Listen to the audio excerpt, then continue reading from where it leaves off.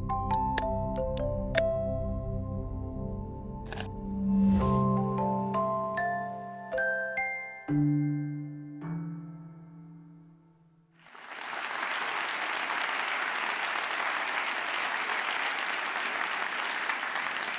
this moment, there are millions of people in the hospital right now, suffering and in pain. There are many debilitating diseases such as Alzheimer's, Parkinson, spinal cord injury that injured our nervous system and cause disability and death. Once, I was the daughter of one of those patients. I've spent most of my childhood at the hospital, waiting for my mom to go from one painful treatment after the next. For us, patients and family, the only hope is science. We always hope that a scientist in some part of the world will find a new cure or a new medication to alleviate the pain of those we love. As I grew up, I've decided to become a scientist myself, and I decided to try to solve it, or at least to try to help those people at the hospital. But even after many years of studies and all my efforts, I couldn't do much. Why? Because science is slow. Every question generates more questions.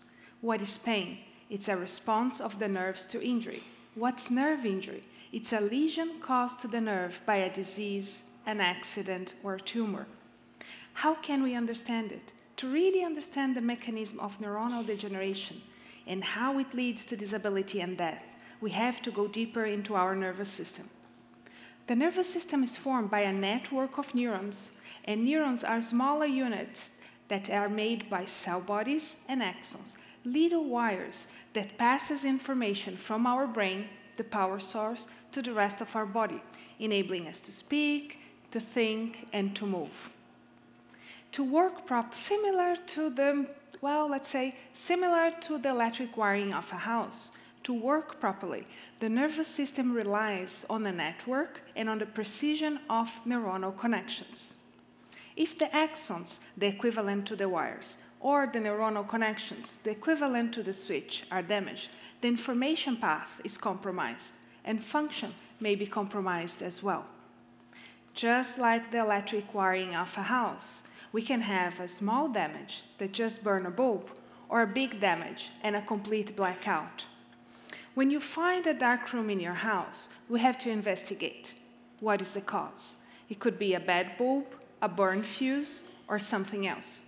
To investigate lesions in the nervous system is even more challenging and difficult, because we do not have access to the precise region of the injury, and we cannot just open someone's brain and try to figure out what's working and what's not. In addition, all the structures, the neuronal connections and also the axons, they are very, very small. They are in the micro and nanoscale. And to understand how they work, we need micro and nano tools. And that's the reason why I came to Montreal. Montreal is a very famous city in neuroscience research.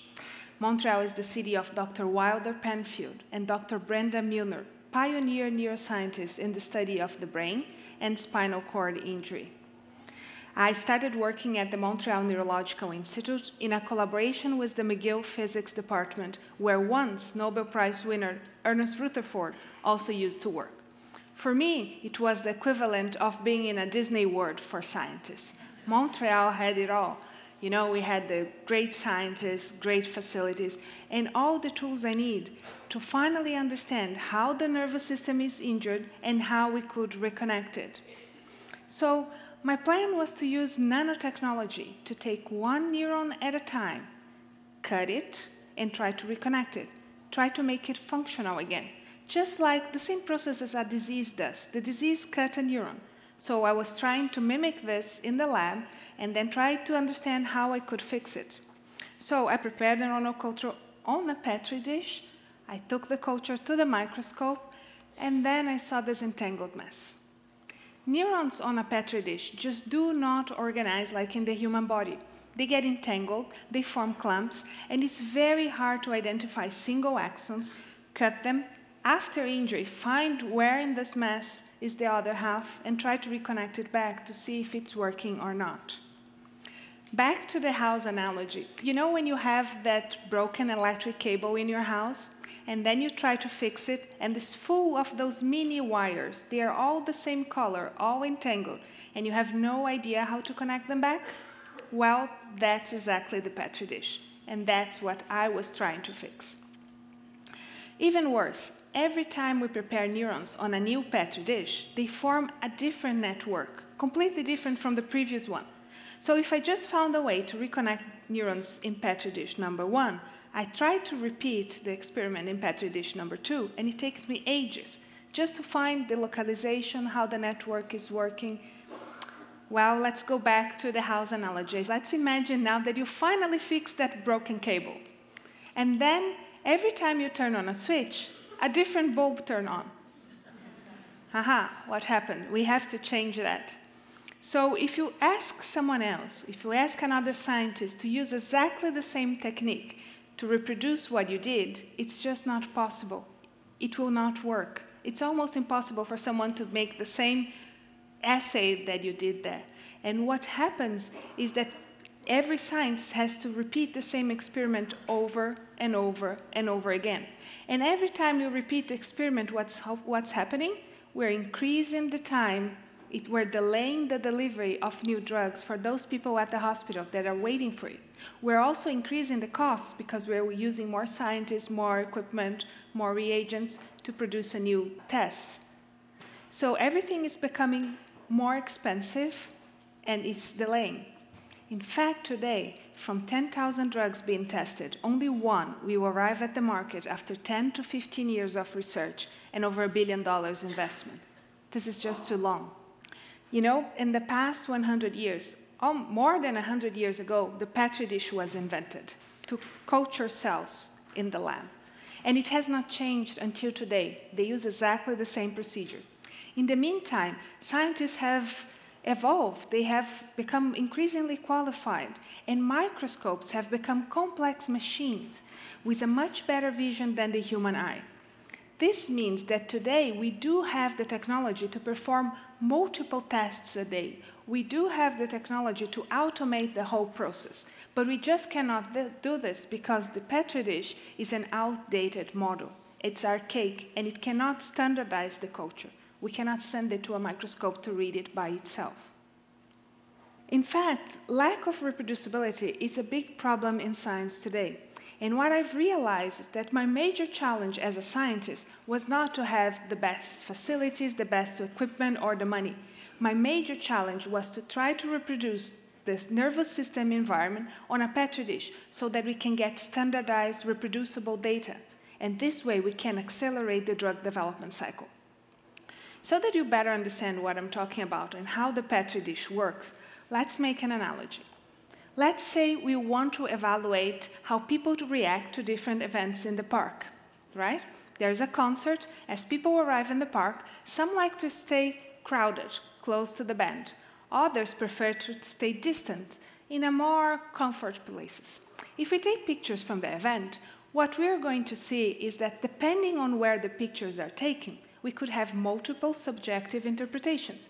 If you see the picture close to the band, you say, oh, the event was crowded. If you see the picture further away, you say, oh, the event was empty, nobody was there. And it's very hard to compare between events. That's exactly what happens to the Petri dish. The cells, when they fall on a Petri dish, they organize themselves randomly. So now, imagine we organize the same event on a stadium. And then it's much easier to quantify how many people were present because they are precisely seated on specific positions. So if we take an image, we can say how many people were present, how many seats were empty. We could even automatically write a program to count how many people were at the event just using a computer. And it will be much easier to compare the reaction of people between events. In addition, we could even get more data. We could ask the computer, check how many people were wearing a red shirt, how many people are standing. You see how organization makes data analysis much faster? That's what we want to do with the Petri dish. So I spoke to my friend engineer, and I said, I have this idea. Why don't we build a stadium for the cells? And then we did. And that's what I have here in my hands. In this small device made of silicone is a little mold that we create to grow 120 mini spinal cords in less than a centimeter square. Now, instead of having, sitting in the microscope and try to find 1 or 2 axons a day, I have 120 perfect axons similarly organized as in the body that I could use and test as I will. I could slash all those 120 axons at once and try to reconnect it, see which drug is working or not, asking my other friends in other countries, other scientists, to test the same thing. Easily we could compare the results.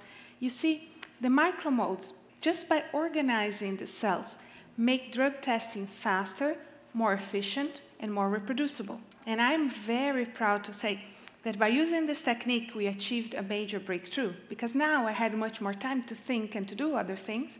We had this great idea. Why not to try to elongate the axons? And we managed to do that. We elongated the axons 60 times faster than they grow naturally. We were capable to reconnect the axons to other cells very precisely and make this connection functional. What does it mean? It means that in the future, we just need some more studies, but in the future, surgeons will be able to use the same technique to reconnect nerves after injury. This is a huge hope. I could finally help those people at the hospital or give them more hope, We can maybe, in the future, develop a new technique to reconnect your nerves and to help you regain your thoughts, your memories, and your movements. As I started presenting this data in different conferences, people came to me and said, "Oh, could I have these micromolds to use in my research?" After 1 year, we've sold over 2,000 devices to people to accelerate research in Alzheimer's disease, Parkinson, multiple sclerosis, spinal cord injury, cancer, even in parasitic disease. At this time, I realized, I developed these devices just to make my work more efficient. But suddenly, by mass producing it, I saw that I could help everyone else making their work more efficient. And this is a very rewarding feeling. It's a feeling like, you can contribute to society. We can make a better world. So, in fact, if you check today, 10 of the most cited papers of all times, 7 of them are new techniques or softwares that became essential in their field. It means that 7 of those most cited papers were scientists that develop a new tool that enable other scientists to achieve better results much faster in a very standardized and reproducible way. Unfortunately, reproducibility is a big problem in science today. And in a recent survey published by Nature magazine, they show that in biology alone, over 60% of the research produced cannot be reproduced. Scientists cannot reproduce their own research. They are doing a lot of tests. What does it mean? It means that they have to make more and more tests and use the cells over and over and over again. And that means more costs and longer time to deliver drugs for those people that need it. We have to change that. It is about time that we develop something better than the Petri dish, because we have the technology, and there are millions of people in the hospitals right now waiting for us to bring medication from the lab to the bedside. What we're solving now is much bigger than just cells on a Petri dish. We're bringing research into the 21st century. The message I would like to leave is for all the kids watching, all the kids that, like me, have parents at the hospital. Don't lose your faith in science, because we can do better. We can do much better. We have the technology and we have the minds for it. For all the scientists watching, let's bring more innovation to science, because we need it. Thank you.